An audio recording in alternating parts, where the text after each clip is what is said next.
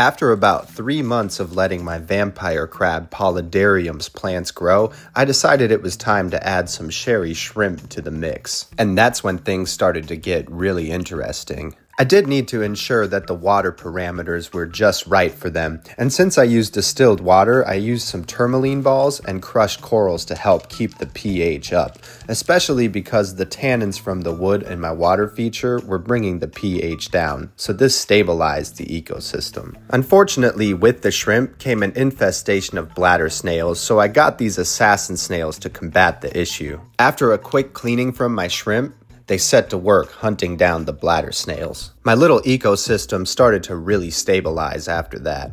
And it wasn't long after this that I made my most exciting discovery. My vampire crabs had been busy, and I saw my very first baby vampire crabs in the water feature. Vampire crabs are really hard to source and don't always make it in shipping, so now that I've got them reproducing, I'm super excited. Here you can see just how small they are compared to my finger. My sherry shrimp population also started to explode.